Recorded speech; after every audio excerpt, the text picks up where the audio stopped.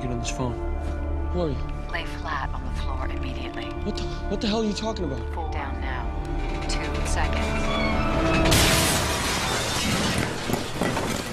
In my eyes, Previs is the building block of the filmmaking process. They can come from any sort of process, either a virtual camera system or just sitting behind a computer, animating or taking storyboards and modeling off of the storyboards and composing your shots based off that, in which you drive the creative and the story of a film, as well as figuring out all technical implications and any other budgetary things that come into play. So you can figure it out up front, and in the end you save a lot of money.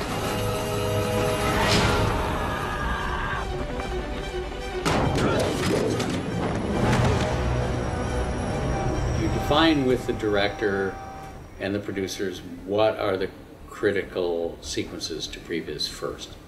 Some of them are critical because you're trying to plan how you're going to shoot it. Some of them are critical because you want to get to a budget quickly and you need to give the people who are bidding the show previs so they really can understand what you're trying to do.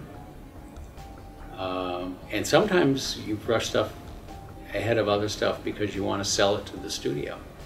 And you use previs to sell a sequence or the whole movie to a studio.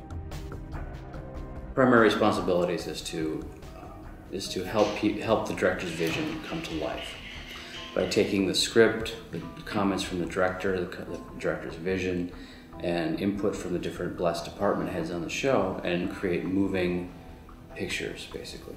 Previs to me, it's really exploration of story, and a lot of times you look at previs companies and the work that they do, and they show, here's what our previs looks like, and here's the film, and it almost looks exactly the same. Where I think the strength in previs is everything before that we can really quickly iterate through whatever it is, and say, well, it's not about getting down to the final decision as much as these are bad decisions.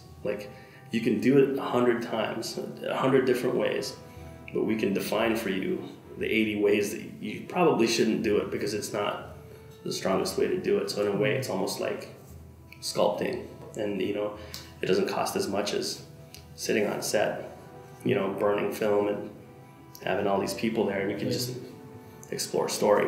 Previs is all about collaboration.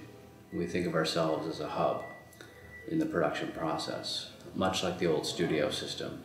The old studio system, everything was on the lot, from costumes to props to sets, and all the people that you needed to make a film were all on the lot, ready to go. Today, all those people are freelancers that come in from different places, and they work on many different shows at different studios all the time.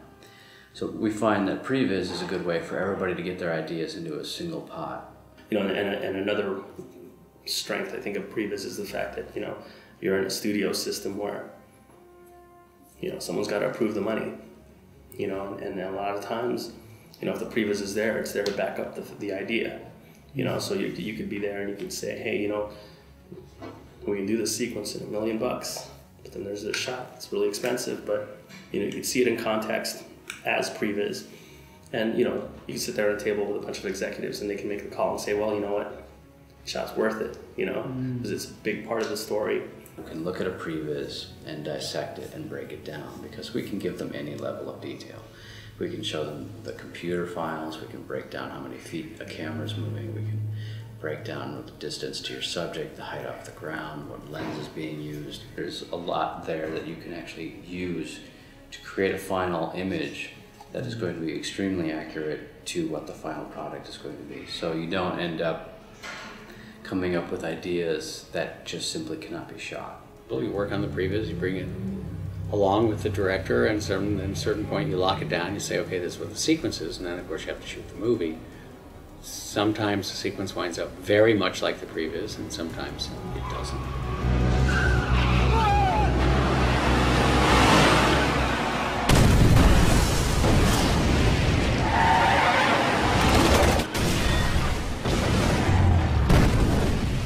some directors are really involved with the process.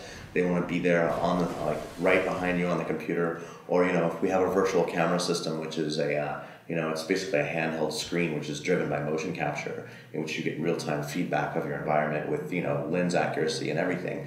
Some directors want to shoot with that. I was on Avatar for 4 years as well, and being on Avatar, Jim Cameron, he wanted full control of all of it. Other directors, like some commercial directors, we won't even see them. We'll work directly with the visual effects supervisor just to get the visual effects down. So when it goes to the visual effects studio, they know how much it's going to cost them in the end. They know what lens they're going to use. They know what motion control system they're going to have to use, and we provide the motion data if we need to. So it ranges. It's such a big range.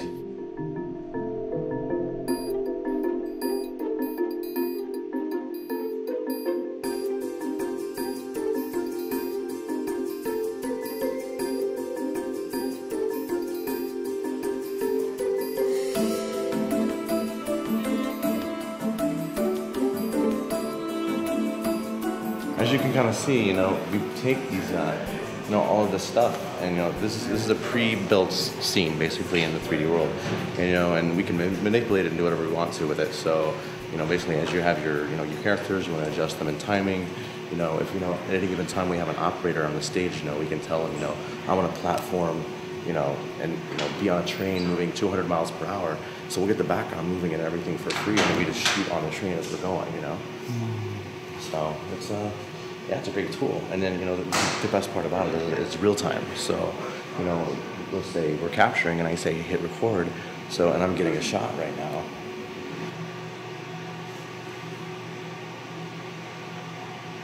We have our play controls basically lined up here. One rows of buttons that we sort of pre-programmed. So you just find your spot. There's a bad guy.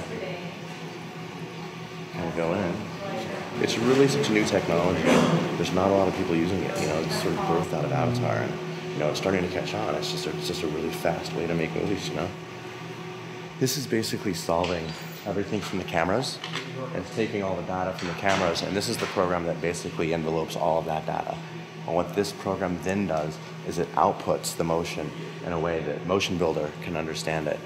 And so in turn, it's basically like all of this is communicating routed through this way and then back to here.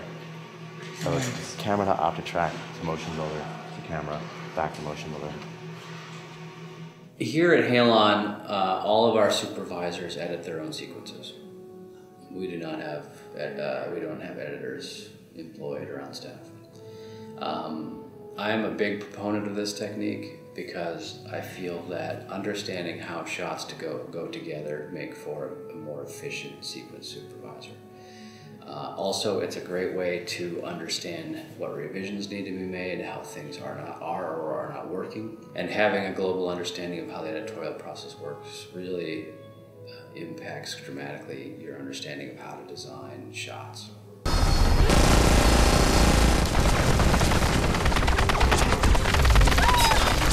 Stop firing!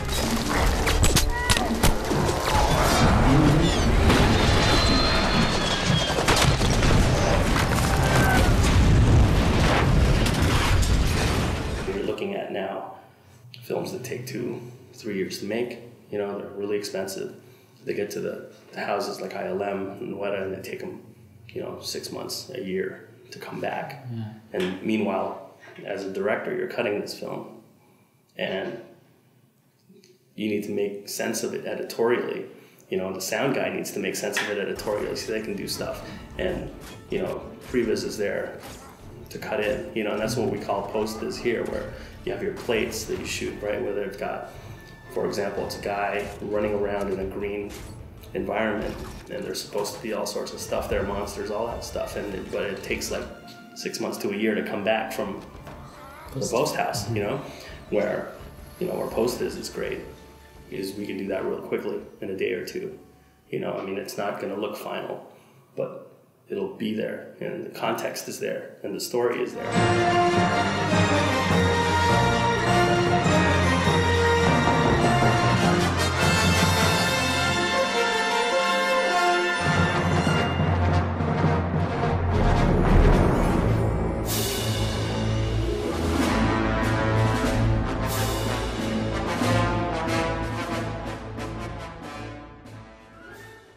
There are all kinds of previs.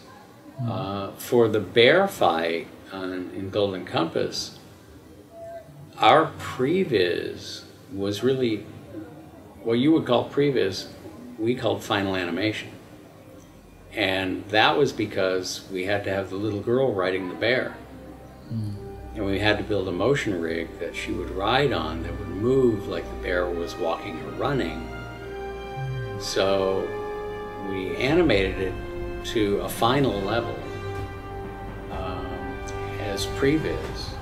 So the bear was fully rigged, and in the meantime we were building the mechanical part of it. And we exported those motion files to the motion control equipment, controlled the camera and the rig, put the girl on the rig, shot her on that rig, and then of course did on-stage composites very quickly to double check, make sure it was all working fine, which it was.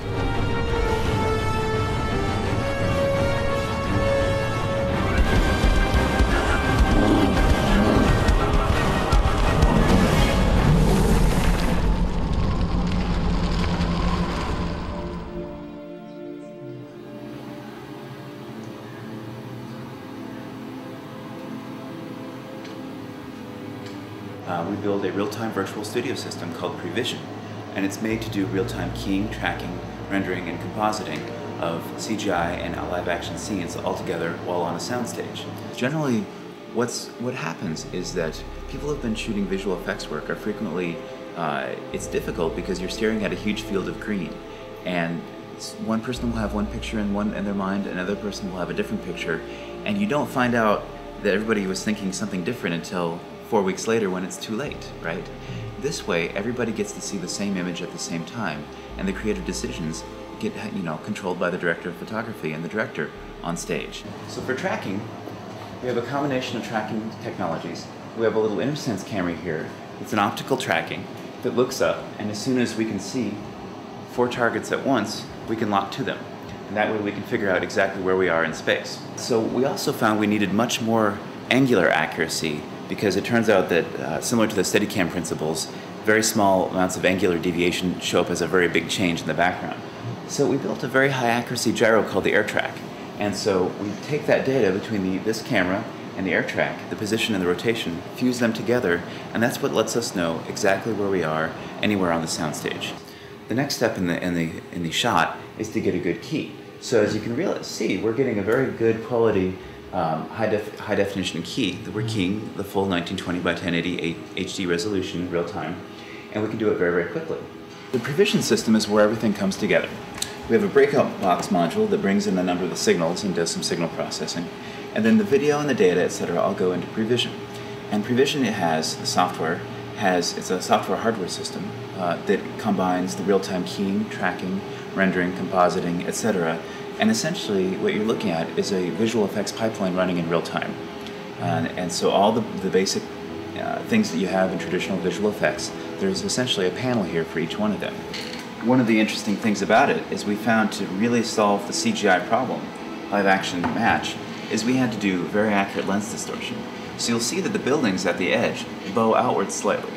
And that's because they're experiencing barrel distortion to match the lens. As we zoom in, the buildings will straighten out. And then as I zoom in further, they will exhibit pincushion distortion. And all these are basic behaviors of zoom lenses as they're going through their range of motion. And all these are derived from our real-world lens calibration system. Well, what's especially interesting is being able to see that real-time composite on the stage means that you can match the lighting very, very well. And the biggest problem, or one of the key difficulties in visual effects, is making sure the lighting of the foreground and the background match. And if you don't have a reference there, it's very, very difficult. You'll have the light pointing the wrong way, or it'll be the wrong color, etc. When you've got a real-time image, then the lighting can be matched extremely quickly. The business is in 2 areas. One is in the more on-set pre-visualization area and data recording, which is more the higher cost episodic and the feature film area, where they're using the system to provide an on-set preview, recording all the data and using that to accelerate their post-production process. And one of the things that's happening is that traditionally there's been very separate areas. You'd have pre-visualization, you have on-set, and you have post-production, And what frequently happens is people make the movie 3 times, and sometimes the assets don't transfer over.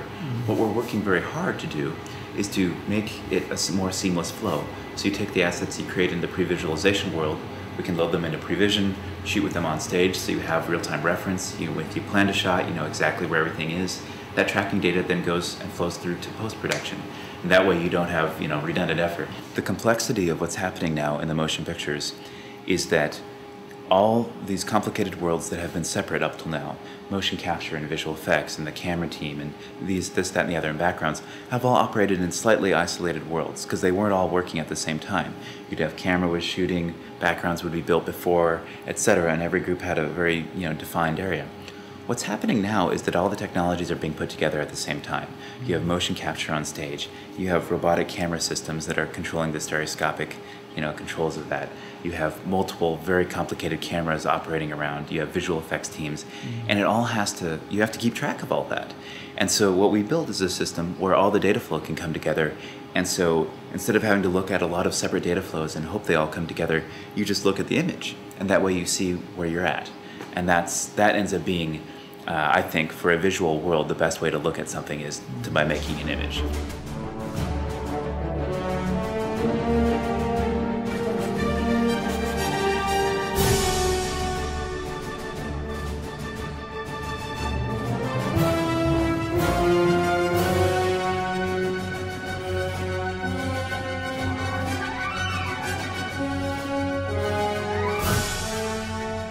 DPs that don't like previs, but I think I think that's a valid concern sometimes, because if you have the wrong, it's a personality matchup at the same time, because you don't want to be the previs guy that tries to make their own movie, we're not directing this movie. My first things I want to do is meet the DP and let him know that I'm there for him. And I want to let him know that, I'm not there to take his job because he's there, he's there for a reason. And I'm not there to make any falls. So that's just the first thing I want to do with him. And I want to provide the DP with everything he needs. So when he gets out there with the camera, he knows exactly where to put it and do whatever he wants. And if he wants to get creative out there with the director, then that's great. All more power to him. But that's definitely never we would want to take anything away from the DP. But I have seen some DPs where they get a little precautious because they don't really understand the process that much of what we do.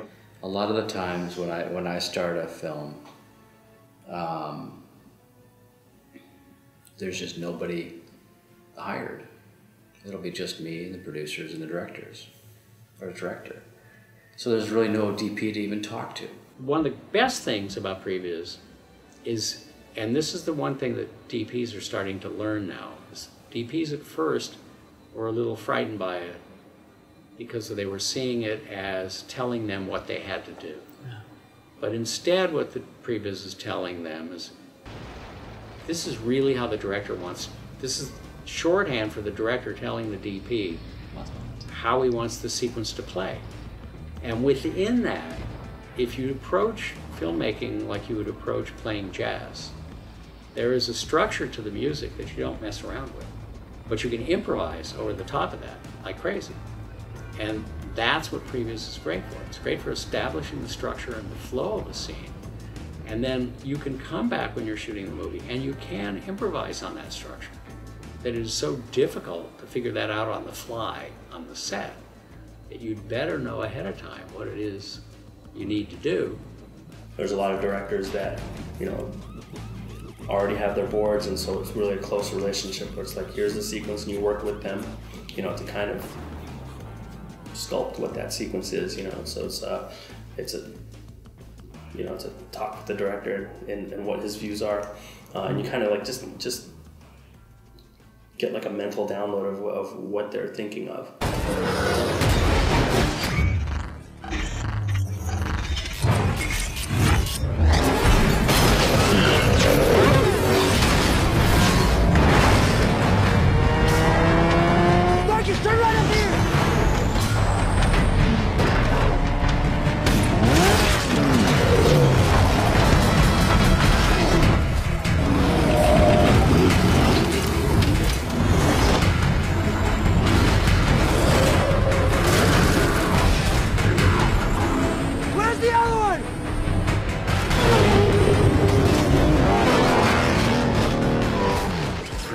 effects. At times gets a bad rap because people say that it's creating sort of lazy filmmaking. It's like you can have everything you want, and so you want everything, and so you put everything in.